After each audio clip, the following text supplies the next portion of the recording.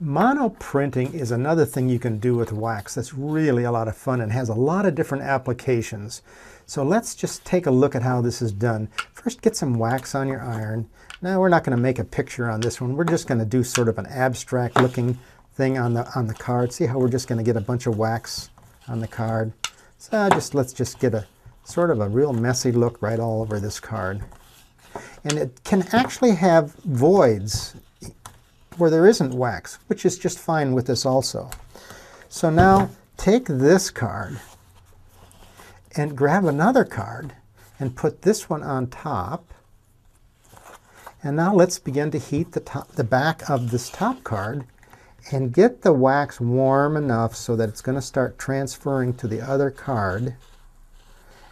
And it's going to be making a print on the other card. So we have to, again, since we can't see what we're doing here, take a peek to see if we're getting the wax transferring. And it looks like it's doing it. So let's take a look here. Okay, so now here we've got two cards, right, with the wax melted and transferred to the other card. So what you can get with this, for instance, is you could do a larger picture like this. That's created the same way with a monoprint. And you could, with all these white voids in here, take another medium like, oh, again, rubber stamp pad inks or alcohol inks, perhaps some things called luminart, and paint these surfaces. That, since there's no wax on them, they'll take another medium, and it creates a nice effect.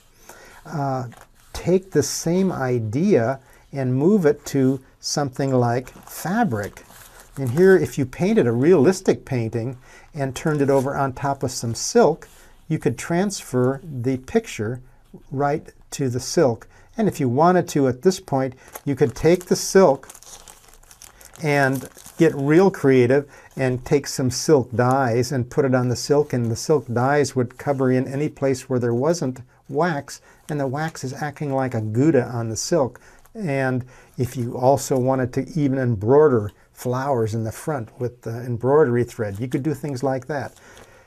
So if you were going to transfer just to fabric, it isn't something that you're going to want to throw in the washing machine as far as wearable art, but the dyes will penetrate the fabric, and you could wash this on a very cold water wash, but I wouldn't suggest it a lot for wearable art.